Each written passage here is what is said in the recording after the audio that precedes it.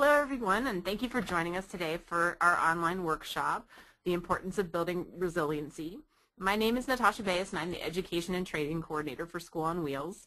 Presenting on this important topic today is Renee Longan, who's worked with children and families in crisis for over 20 years and is also a wonderful School on Wheels tutor. Renee will be talking about the importance of resiliency and sharing strategies that can help both students and tutors be more resilient. So for the purpose of sound quality, all participants are currently muted. You have the ability to ask questions at any time using the questions pane on the side. Simply type in your question and hit send. We're going to wait until the end to answer questions, but you can either jot them down and enter them later, or you can enter them as we go, and then we'll select the order once we get towards the end. So at this time, I'd like to introduce Renee, and I really appreciate you being here. You have a lot of expertise on this topic, and I think it's something that's really beneficial for our tutors. So thank you. Thank you, and thank you all for participating. Yes, I think that resiliency is something that is very important to the kids and the families that we work with, as well as something that's incredibly important to us as tutors and to us as people who work with children and families who are in difficult situations. And talking about resiliency today, one of the main themes that's going to keep coming up is relationships.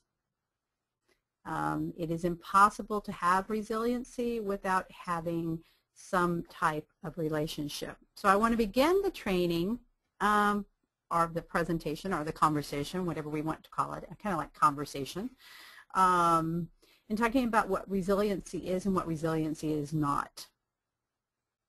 I think Natasha gave a really good definition of resiliency in her email, talking about it's the ability to overcome challenges and bounce back.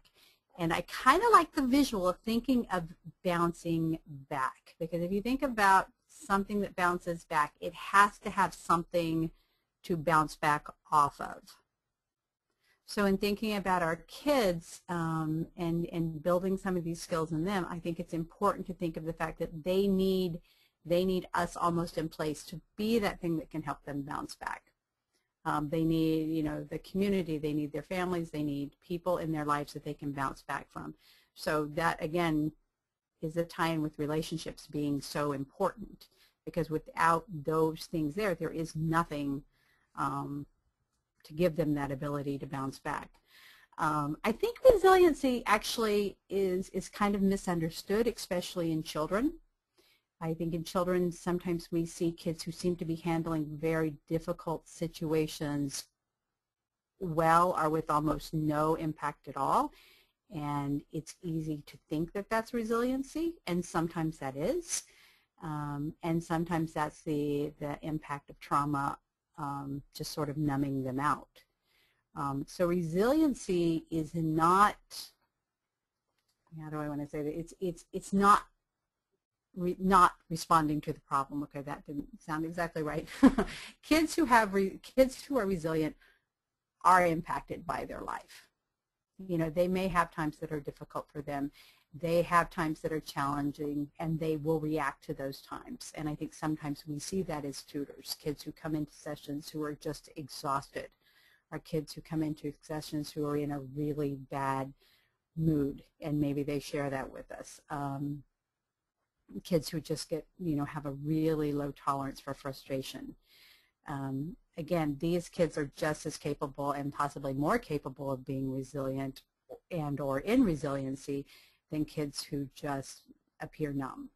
So it's really important to remember that resilient people do go through stress. They are impacted by life. And that resiliency is something we all need. We all are going to face challenges in our life, and we all need to be able to find a way to kind of bounce back from that challenge. I think there's a big myth that resiliency in some way is this not feeling anything, not needing anybody, just the stiff upper lip, and that's absolutely not what it is. I think particularly for our kiddos, resiliency matters a lot, because what is the challenges that they face are huge. They don't have a lot of stability in their lives, either in their community, in their school, or with their family. They're pretty much not seen by larger society. A lot of the families we deal with really don't make an impact. I have a neighbor whose kiddos go to the same school that a lot of kids from the shelter go to, and in talking about it, you can tell that he feels, really concerned for these kids, but it really doesn't go beyond that. They're still pretty much invisible because of the way they come and go in the school. They're there and then they're gone, and then they're there and then they're gone. So I do think that there's definitely a visibility issue with our kiddos. They have very limited opportunities, and then they're exposed to a number of additional factors, such as poverty and violence and substance abuse. So all of those things, the invisibility, the loss of social connections, the exposure to very stressful environments and family situations, increase the need for resiliency in our kids. But at the same time, those same factors kind of take away those conditions that lead to resiliency. Because one of the main factors, as we'll see in a moment, in resiliency is having connections. That's huge. That's huge. And so a lot of our kids don't have those connections. So that's one reason why it matters so much, I think, to our children. So the 7 C's of resiliency were developed by Dr. Kenneth Ginsburg. And I just kind of like this because, again, I'm a visual person. So having kind of the C's that I can think about helps me a lot. And we're going to talk about these in turn. Connection, again, which is relationship, is the first one we'll discuss, and it's also one of the most important ones. Control, having a sense that your environment is not random and that there is some stability there. We'll also discuss competency, feeling like that you are able to achieve things in your life, developing confidence in your skills, developing coping skills, which we as tutors also mirror, and being able to contribute to the world is an important factor for kids and for tutors, and character, developing a sense of character. The quotes here are actually from Dr. Ginsburg, and I think they're relevant, that young people live up and down to the expectations we set for them. And I think we see that as tutors all the time, that there have to be some expectations for our kids, and we have to let them know that we think that they can do it, that we believe that they can do it. But at the same time, that has to be really handled very flexibly by us because, our kids come to us from different circumstances and different situations. And, with a number of children that I've worked with, every time I meet with them, it's like I'm stepping into a new situation depending upon what happened at school or what happened in their home life during the past week. So we do have to set those expectations, but do it realistically. I think that's also very true for ourselves, that we have to set realistic expectations. And also what we do to model healthy resiliency strategies for our kids is more important than anything that we say to them. Because as we know, kids tend to do what they see, not what we say. So again, our value as a tutor, modeling skills is huge. So when we are going through this training, one of the things that I put down in the bottom is I put at the bottom of each slide, and you'll get it on your outline, is kind of a challenge for you to develop some resiliency skills with your student in session, and then just a separate challenge for the tutor to kind of work on developing some of your own resiliency skills, outside of the session and through the week. So we're going to start with connection. So the research in dealing with kids in trauma and kids in difficult situations has shown for a very long time that a strong relationship with at least one positive person can make a difference. I used to do adult survivor of sexual abuse groups, and at first it was really surprising to me to hear sometimes the participants talk about that having a relationship with one person, it might have been a teacher, it might have been the school nurse, it might have been a neighbor, really made a difference in how they were able to deal with and survive and even thrive coming from that type of trauma. I think the same is with our kids, and I think that research definitely, you know, bears that out. The thing about having a connection is that connections are what give meaning to our lives. That's actually from Brene Brown, who's an author who's written recently a number of really incredible books, and she does some TED Talks on vulnerability and developing resilience. So she's really cool, and I have her listed as at the bottom of the handout as somebody that you can look up. So you don't need to write down her name, it's on your handout. But she really does talk a lot about how being connected to other people is just part of the human experience. So again, I can't overstate the importance of the relationship. Separate from, you know, doing homework or even learning skills, it's the foundation is the relationship. And I seem to have forgotten his name, Dan Siegel, who is also a child psychiatrist whose work I really like. And again, he's listed at the end also. He does work on the neurobiology, basically the neurocircuitry of the brain. And what his research is showing is that relationships, so being in relationship with another person, activates the same part of the mind that is activated when we are engaged in learning or when we're highly motivated. So pretty much what he's saying is that the relationship and motivation and learning all impact the same area of the brain.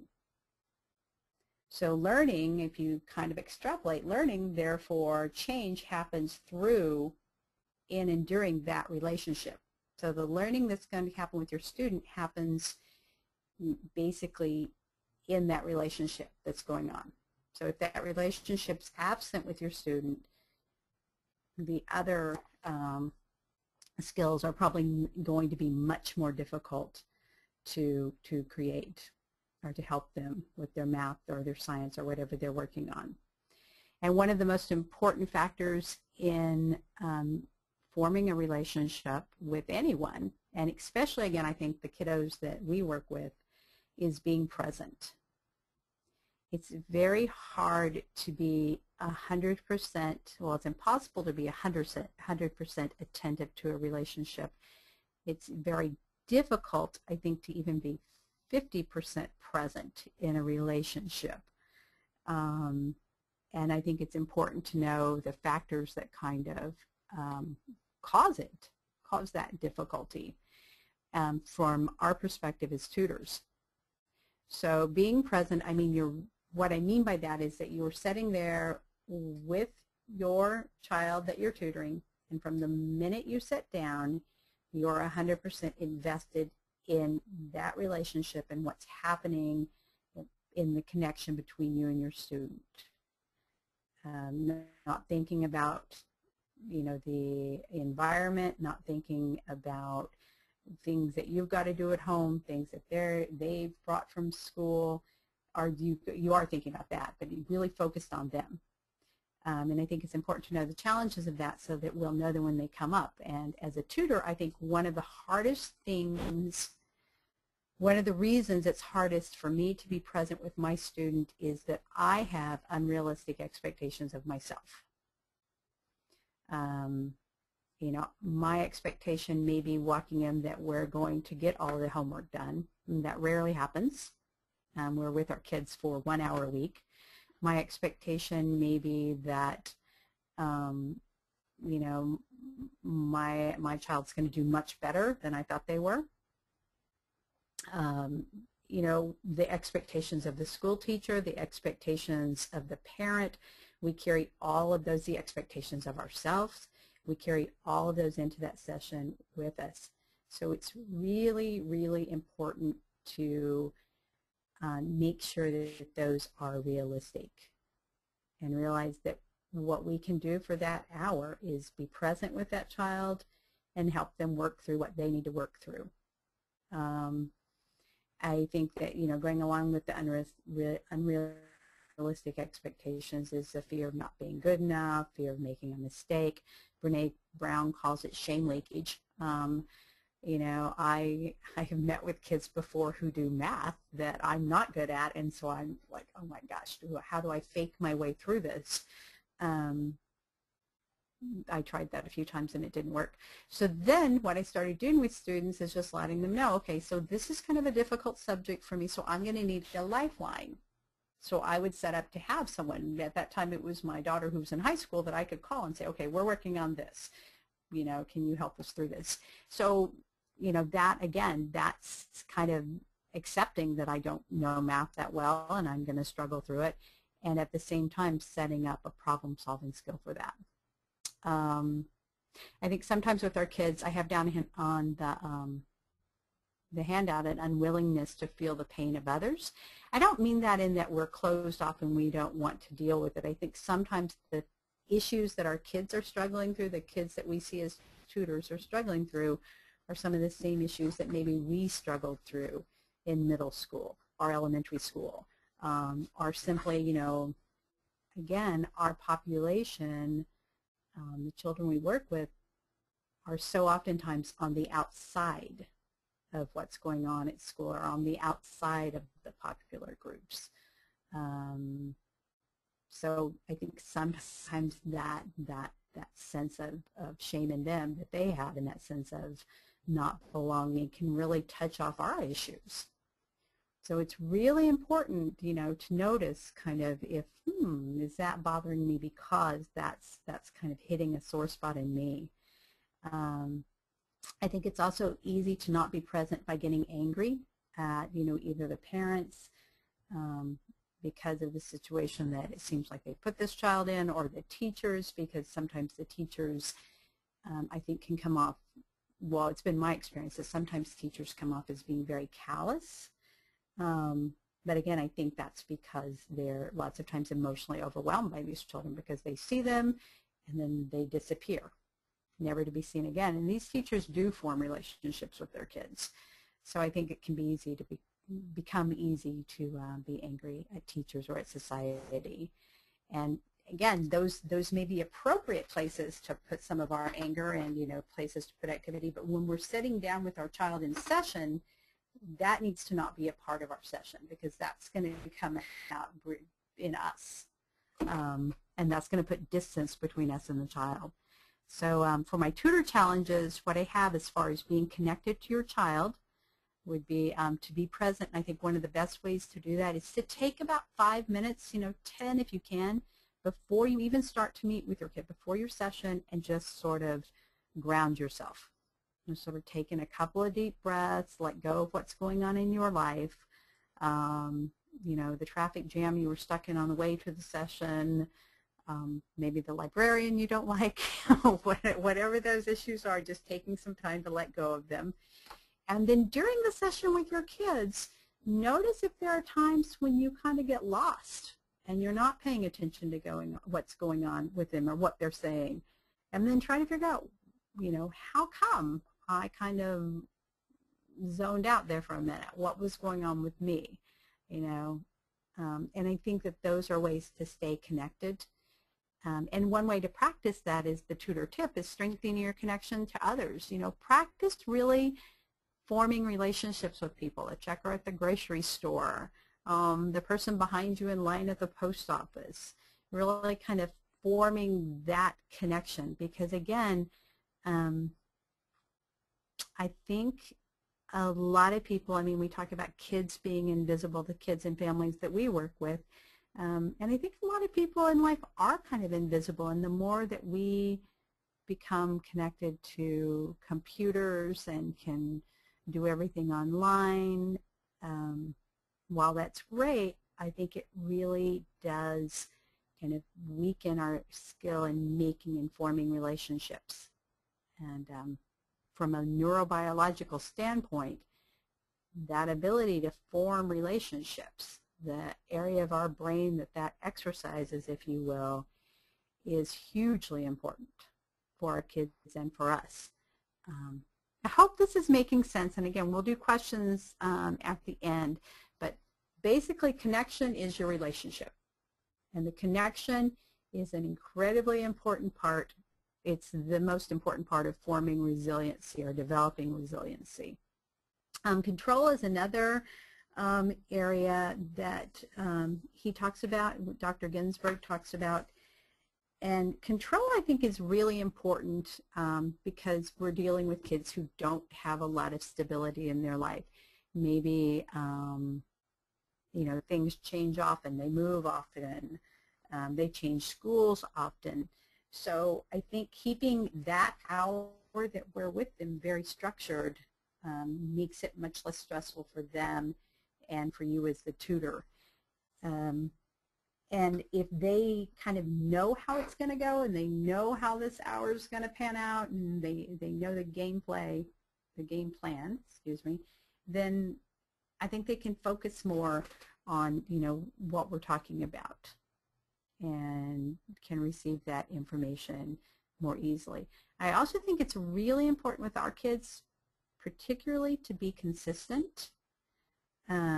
You know, to be consistently on time when we can, although, you know, sometimes we can't, but to be consistently on time, to be consistently a safe person, to just be consistent because they don't have a lot of consistency in their lives. And again, consistency can add to that sense of control, which adds to safety.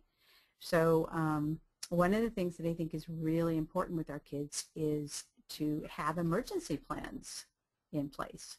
So discuss with them, you know, when you first meet with them, and, you know, what will happen if you can't be there.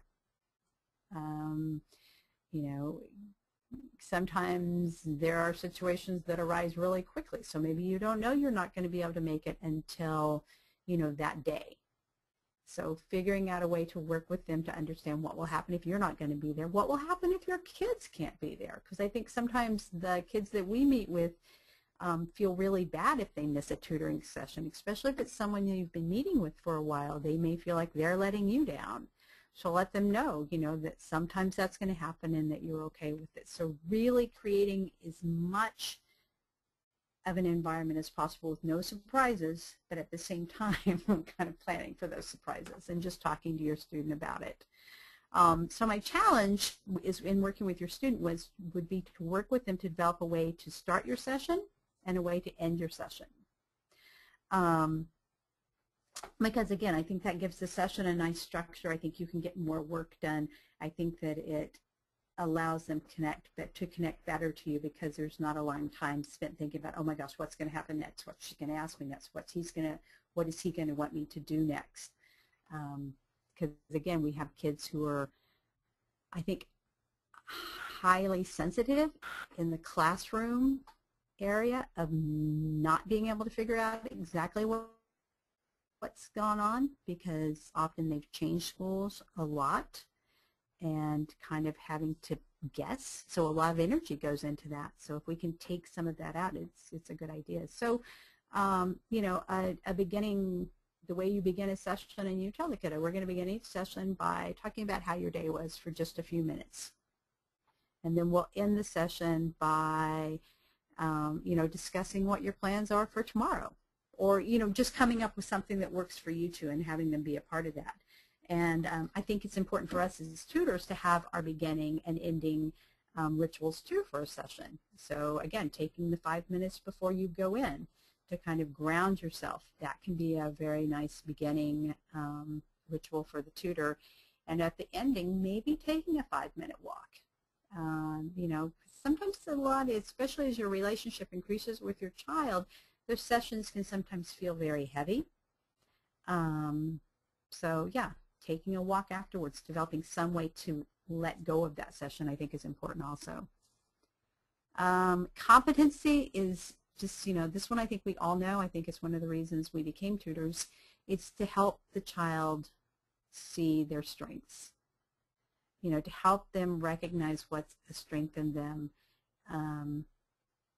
And sometimes that can be difficult, and sometimes it may be something like pointing out that they picked out an interesting book. It can be a challenge, but I think it's really important that we really help that child build on their strengths and not on their weaknesses.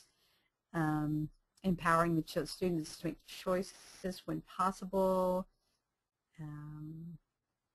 the communication skills, all those things I think we know. I think as a tutor challenge would be for each session to identify at least one strength and choice-making opportunity for the student. The strength part can be easier. I think that that's pretty easy to do if we think about it.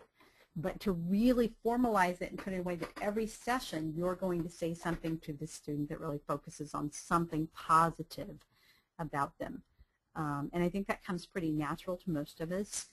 The choice-making opportunities are more difficult, and I think they require some pre-thought, like what are ways that I can give a child a choice during the tutoring session, especially when you're at a library or when you have, X amount of homework to make through. So that kind of, requires some forethought.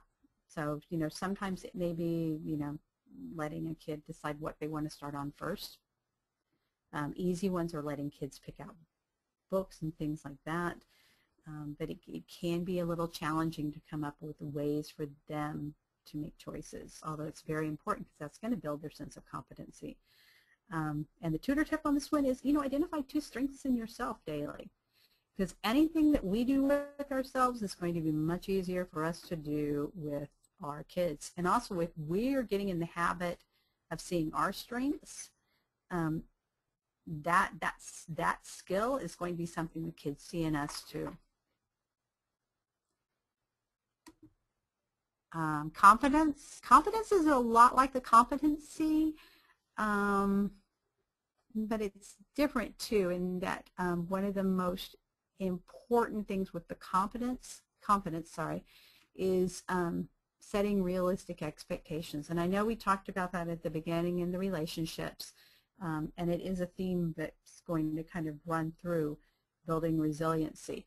But it's very difficult to have a sense of resiliency if the expectations are something that you can't meet.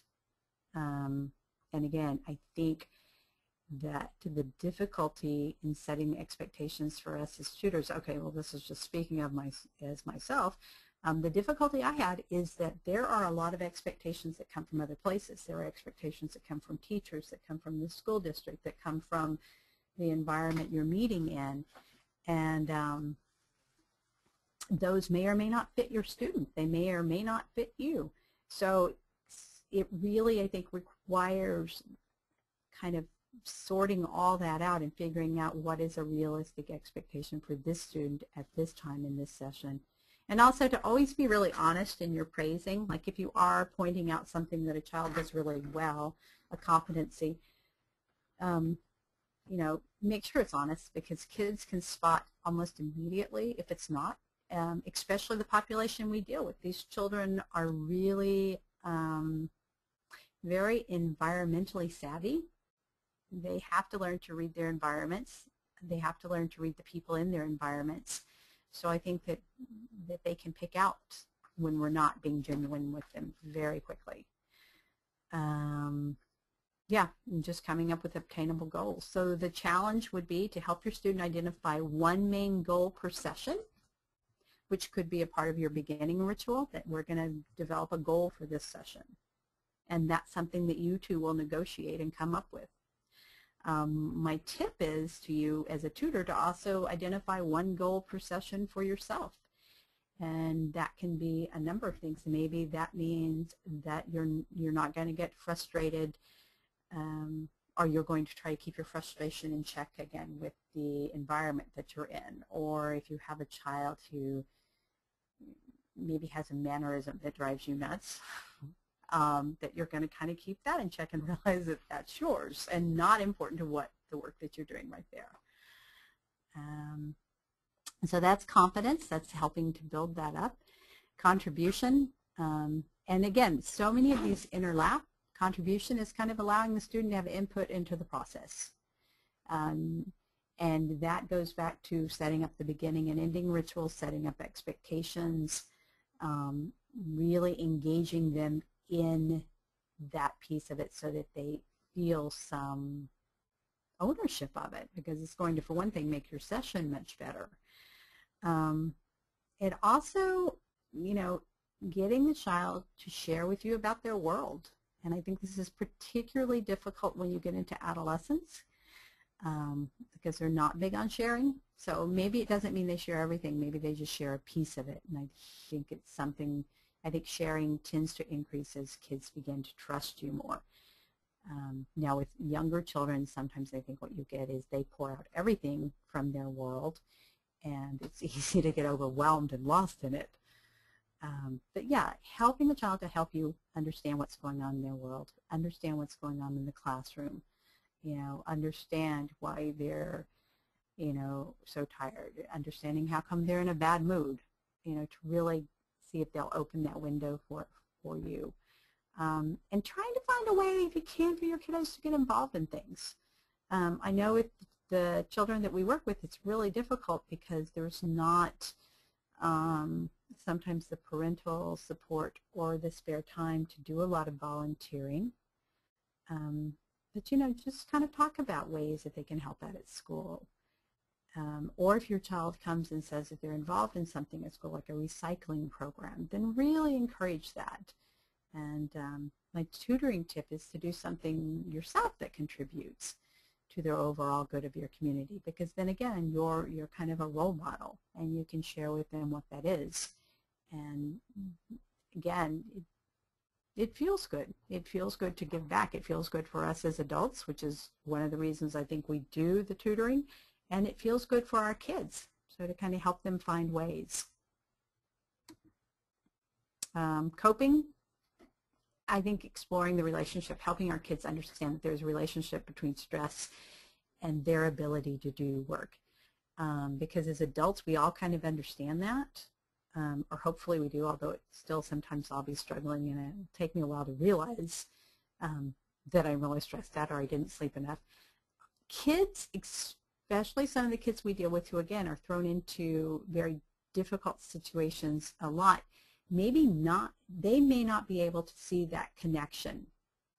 So I think it's important for us to let them know if they come into a session and it's just really not going well and they seem exhausted, that's a great education time for you. That's a great time for you as a tutor to say, well, when you get tired, it makes it really hard to learn. It makes it really hard to concentrate. That's just how our brain works. So setting it up is, again, forming that connection for them, and also that it's not a personal failure on their part. The fact that they can't come in and always concentrate doesn't mean that they somehow have failed. And I think that we can share, and when I say share in effective in-the-moment coping skills, that means if your kid is saying that, or maybe they come in and they're highly anxious and they just can't focus, and they just can't. Maybe you guys get up and take a walk. You take a walk around the library. You go look out the window. You go listen to birds. You do something to give yourself a break. And in that way, you're kind of modeling for them a coping skill that can, show them how to make a difference in their own life. Like when I get stressed, oh yeah, I met with the tutor that time, and I was really, feeling anxious. I'm sure they wouldn't use that word, but feeling really anxious, and we got up and did, X, Y, or Z. It's also important if you do have a kid who's feeling anxious and maybe they don't know what to call that, but you can look at them and tell they just seem to be all, antsy and nervous, helping them put a label on that. And I'm not trying to turn everybody into therapists, but I mean, it's just really a very simple modeling thing we can do. It's like, oh, wow, when I act like that or when I feel like that, I'm kind of anxious. Do you think that's what's going on with you? Modeling help-seeking behaviors. Again, a lot of our kids, I think, are very reluctant to ask for help, either because it hasn't been there in the past, or they've just had a bad experience with it. So, modeling, if you're struggling with math, modeling calling somebody. If you can't find something and you're in a library, or, model for them going and asking someone for help rather than doing without, because I think it's important for them to see that. So my challenge for you is to, use yourself as an example. I know that when I've tutored, lots of times there are unanticipated situations that arise. So for example, I will show up to tutor a child and the room we're supposed to be in is locked and you can't get in and you're not getting in. So, how we deal with those situations can be really very, very powerful learning moments. So, in theory, the way we want to deal with them is by finding an alternative. Like, okay, then we'll meet out on the playground. Or maybe we'll go sit in the principal's office. Or maybe, we'll try to find a different solution rather than just, kind of getting stuck in the anger and the frustration and the, oh my gosh, they've done this to me 3 weeks in a row. That's sort of what we want to leave behind in the session, and maybe call whoever the next day and work on that one. But I do think that it's really important that they see us dealing with difficult situations in a healthy manner, which means trying to find a solution to it. And my tutor tip is engage in self-care, because that's one of the most important things that we can do as tutors, is take care of ourselves, because that will allow us to take care of our kiddos.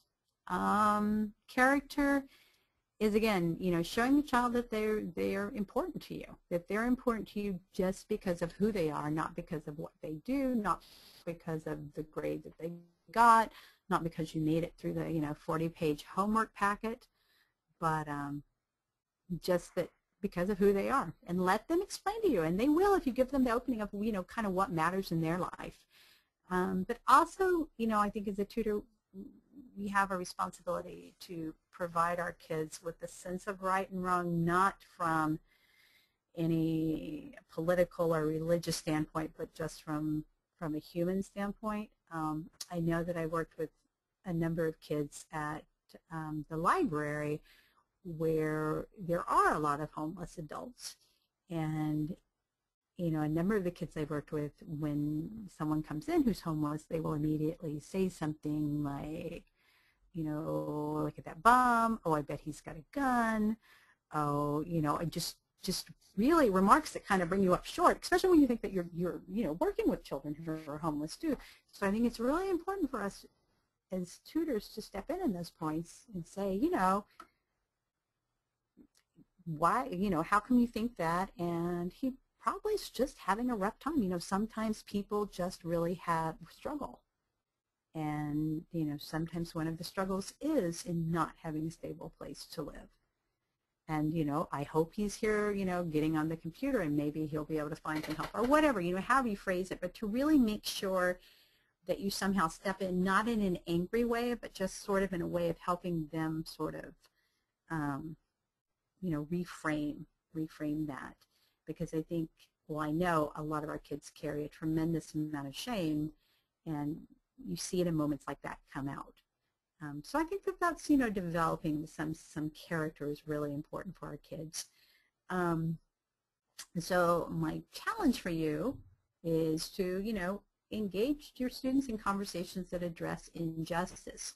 So that doesn't necessarily mean, on any global or grand scheme. That may mean the kid at school who stole their pencil, and then they turned around and stole the kid's, backpack.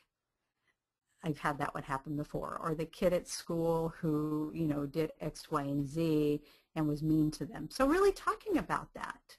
Well, what would it have been like if you would have gone and, let the teacher know that he took your pencil, rather than stealing the backpack, and then kind of following that through, that stealing the backpack got them in trouble. And it will be your own example. But yeah, really kind of looking at those, because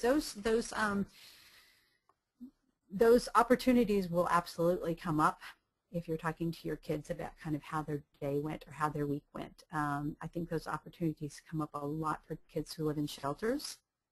And you will definitely get some opportunities to kind of reframe things for them and help them identify other things they could have done. My tutor tip, and I'm not sure if this fits in here, but I always want to have it any presentation I do, is never tie a student's performance or behavior to your needs. And by your needs, what I mean is, you know, I'm kind of a perfectionist, and I always want to feel like I did everything right. And when I'm in a tutoring situation, I seem to always want to be pleasing the teacher or the principal or whoever. So remembering that a kid not making it through their whole homework packet, maybe not turning in a project on time, that is not a reflection of you as a tutor. You know, it may be a reflection of the reality of the situation, the child not feeling well, whatever. I mean, we meet with our kids 1 hour a week. So really never, you know, looking at our performance as being tied to our kids' performance, I think is a very important skill. The last part is, you know, I think the work we do, I think working with the children we work with, I think it is hard work. The more in relationship you get with your kids, the more you're going to find out about their lives. And sometimes that can be very hard to deal with because they have a lot going on. And the more safe you become in that relationship, then the more your child's going to share with you too. So I think it's very important that we set boundaries for ourselves. And, you know, that may be boundaries with teachers. It may be boundaries with homework. For me, the boundaries is setting expectations. When I first started working with a first grader about 5 years ago, honestly, they would get homework packets that were probably 12 pages long. And this family was homeless, living under a bridge. Dad, I don't think, could read. So it wasn't going to happen with the family. So the teacher wanted us to get it done. And that was just simply, it was completely unrealistic. So again, setting those boundaries with especially, I think sometimes the school system saying, okay, but I'm meeting with them for an hour, so what do you want us to focus on, given that we're meeting for 1 hour once a week? And I think it's really important to do that. To be flexible, you know, again, kids don't show up, families move, spaces don't work out like we want them to, books get forgotten. I mean, there's a lot that happens. So just being really flexible with yourself and with your kids. Being in community with others, you know, talking to other tutors, talking to other people who are involved, you know, in the field, talking to people who are involved with the field, just keeping in contact with others, self-compassion, which is, I think, very easy to say, but very difficult to do. That means that we are feeling that we're holding ourselves in a view of compassion. Recognizing that the struggles we face are the struggles of humankind. It's not just about you. It's not just about me. That there really is a sense we are all in this together, and everything else that we all know to do. And my last thing is, you know, in this world, birds fall down, hardly noticed. In our times, birds fall down, hardly noticed in the world. And I think to some extent that describes our kids. A lot of the children we work with, to me, is that they are hardly noticed and they do fall down. And it's, you know, blame is either too great to assess, or it's nobody's fault, or it's everyone's fault.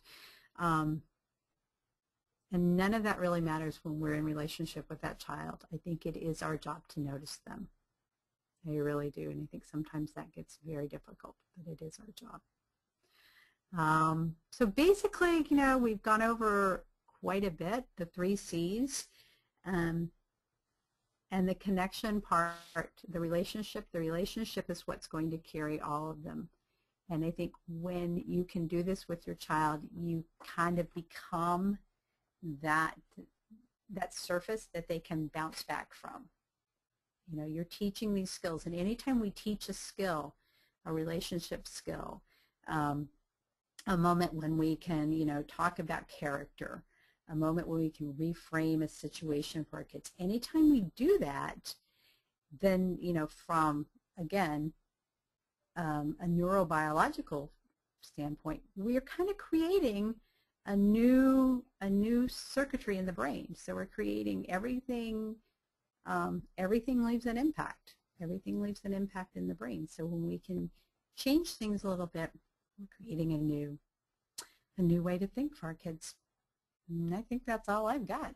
Thank you, Renee. I've been doing a lot of head nodding over here. I'm sorry, I didn't really say appreciate it. No, what you have been saying is right, spot on, and I think it's very helpful for our tutors, and I think they can relate to all the obstacles. We do have about 15 minutes for questions, and I really encourage you to type in any questions, or like even if it's a specific issue that you've encountered, and tap into Renee's expertise. She's definitely someone to ask these things to, and she can give you some answers. We have one question about how these techniques can be applied to group tutoring settings, because we do have some tutors who work with multiple students at one time, maybe even up to 10.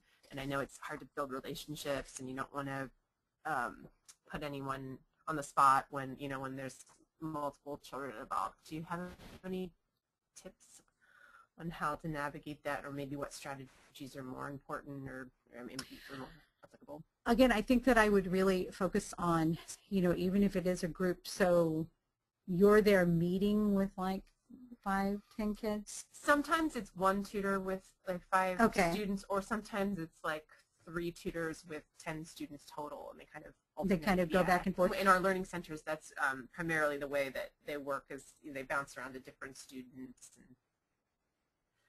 and there could be up to 30 at one room, and that's a little unusual, but we do have group tutoring in other situations. Okay.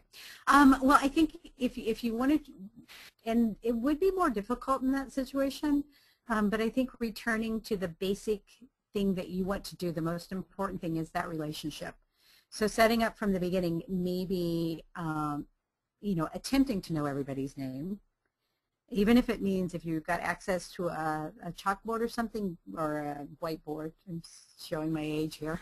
Write the name down, and then attempt with them to have them come up with what is your goal. So even if you've got 30 students, maybe the overall message can be that you get their name down, and that they kind of come up with a goal, or you guys can come up with a goal together, or as a group.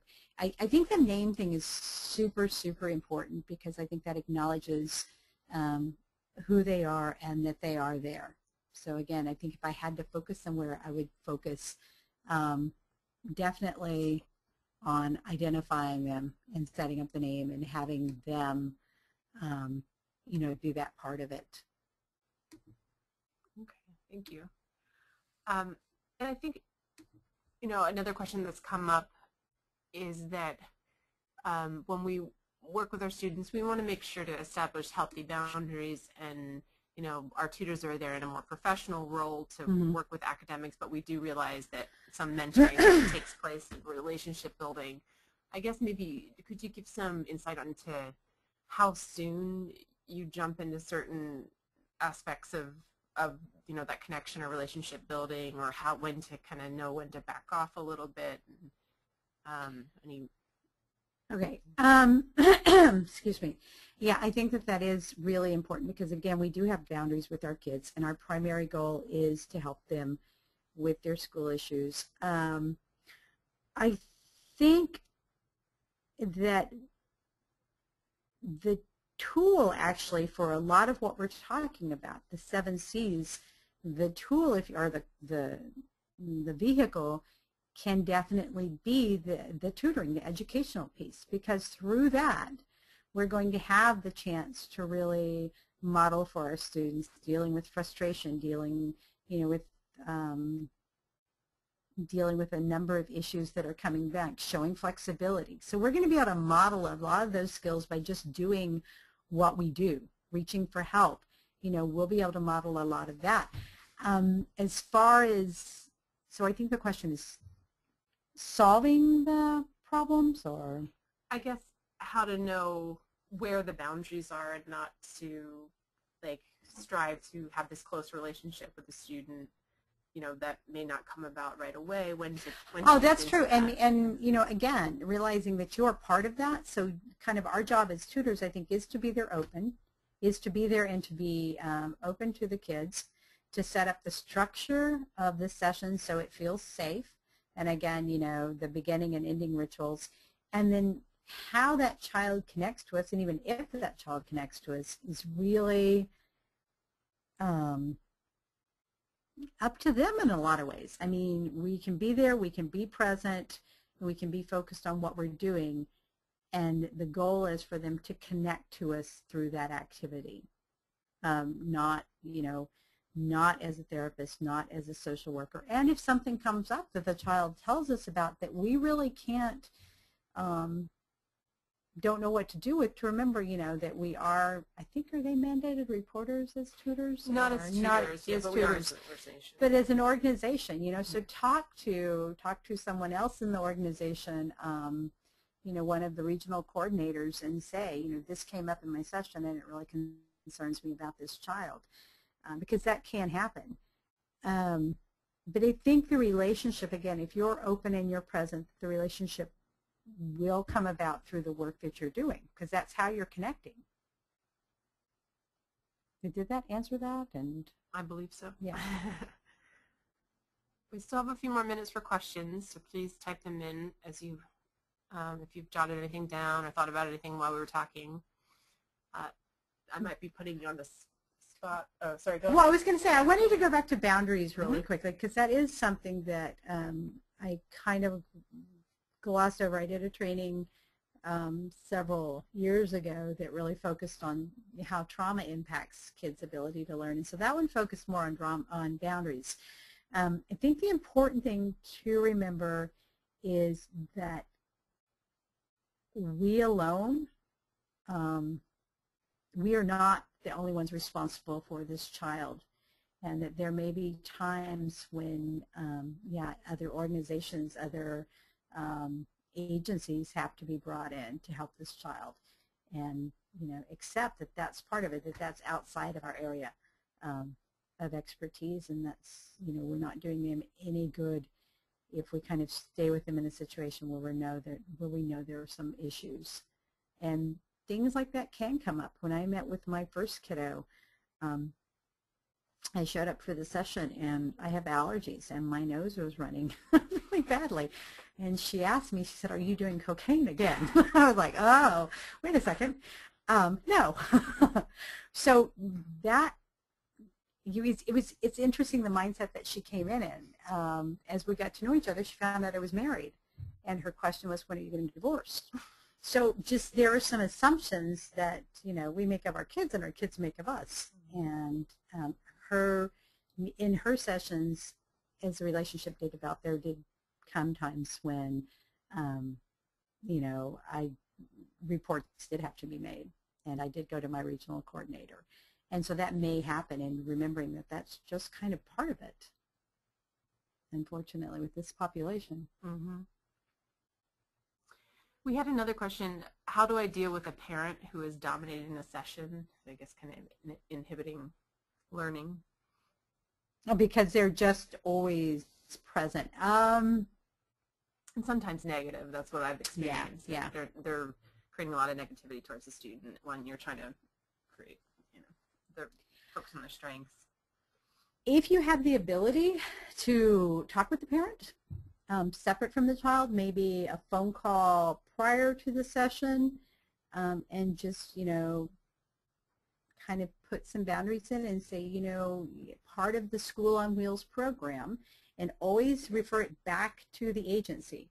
So it's not you. It's not you saying, hey, I want, you know, it's part of the School on Wheels program is that, you know, the child and tutor really meet and focus, you know, kind of without the parent, because this is our time to also give you a break. Is there something you would really like to see happen or that you're concerned about, you know, during our sessions? And try to, you know, go at it from that way, finding out from them what is or isn't happening. I think sometimes what happens, though, is that The parents lots of times miss that connection. They want that relationship too. So not necessarily in a jealous way, but they really want to be a part of that. And or they see you connecting to their child in ways that maybe they can't, and there may be some jealousy, or it can even be something going on in the family that they really don't want. They want to make sure the tutor doesn't know. There's all kinds of stuff that can go on. So again, I would try to address it with the parent on the phone, or in private, and pushing again the agency. School on Wheels' primary responsibility is for the tutor and child to meet. Is there something that is or is not happening that you would like for me to work on? And just to add to that, we would be happy to have that conversation with the parents, meaning the regional coordinators or a representative from School on Wheels, because we know that sometimes you're just not comfortable. Yeah. So please just approach your regional coordinator about that, and we can figure out how to resolve that. There was one more question about bullying. And bullying comes up quite often, maybe in students talk about it to their tutors, or just in general between students, sometimes in the group situation. Any tips for addressing those concerns? With bullying, I think one of the major things is to always encourage your kids to talk to somebody at the school. And I worked for a couple of years at a psychiatric hospital with adolescents, and bullying was almost across the board something that every adolescent in that hospital had experienced, and the majority of them had never ever talked to anyone at the school. So it's almost, it kind of ties your hands as a tutor. And again, I think that that's one of those areas where boundaries really come in, because a child telling us about bullying is kind of, well, they're sort of letting us know, but at the same time, unless they're giving us permission to tell someone, it's really not something that's going to help them. So I think really talking to them about figuring out who the person is at the school that they could go to, how that conversation could go, maybe, getting books on bullying, because there are a number of books at all different grade levels that focus on bullying, because it has become so pervasive. And again, our kids are particularly at risk for being bullied. They're, lots of times the new kids at school. But again, just really encouraging them, talking to them about if they told their parent, if their parent's a safe person to tell, what they can do in the school. And then if it does get left to that point where you're really concerned about a child in a bullying situation, I would definitely call your regional supervisor and see if maybe you can get it in with the school to let them know what goes on, because it's a very dangerous thing, especially in adolescence. Mm-hmm. One more question here. How do I deal with my student who clearly has learning difficulties? One of the first things I would do would be contact the school and see if you can contact his teacher or her teacher and find out if there's a diagnosis. Is it like a diagnosed learning disability like ADD or ADHD or dyslexia? And there are so many types of dyslexia. So that's probably where I would start, is finding out if it is something like that, and then you can kind of do the research and get some what's the word I'm looking about? Some resources that can help them deal with that. Talking to the teacher can be a really good thing. The other thing is, especially if it's kids with ADD, like I worked with a kiddo who had ADD, and the family did not want her medicated, and that was fine. But what we would do is just really have to taper the expectations of the session, because you can only go so long and then you need to take a break. So we would almost build that in and discuss it about, okay, we're going to take a break now so we can bring your focus back. So I think also talking to your kids, I had a little boy who had a really bad speech impediment to the extent that I couldn't understand him. So one of the first things we did was talk about, how do other people work with you with this? Is it okay if I ask you to point things if I don't know what you're talking about? And so really working with your kid about what's going on with them too. But yeah, again, I would start with the teacher in the school system though. Well, I think we're out of time, but any final thoughts that you wanted to provide? I think my final thoughts are, again, that this is a lot more complicated than it seems. When I first started doing, my husband was just like, oh, well, you're just going and reading to a kid. I was like, well, it's a little more than that. So to remember that and to remember that, to keep the boundaries in place and remember that we have this piece of it, and to always, always, always bring in other people to help us out. I mean, you've got a great staff at School on Wheels, and to never ever feel like you have to be the one who deals with this all by yourself. I think that that's the most important thing, is as you're connecting to your child and forming that relationship, for you to make sure that you're forming relationships too within the community and with School on Wheels. Mm-hmm. And that's it, and thank you. Yeah, thank you so much for attending. I will email everyone who attended a copy of the handouts, and they'll be posted on our website. And please do visit our website. We have other workshops from the past that you can watch at any time. They're recorded, and they're very valuable. But this one today was really a pleasure to have you, Renee. Thank you. And we appreciate you assisting our tutors and being more effective in their sessions. So thank you so much, and have a good day.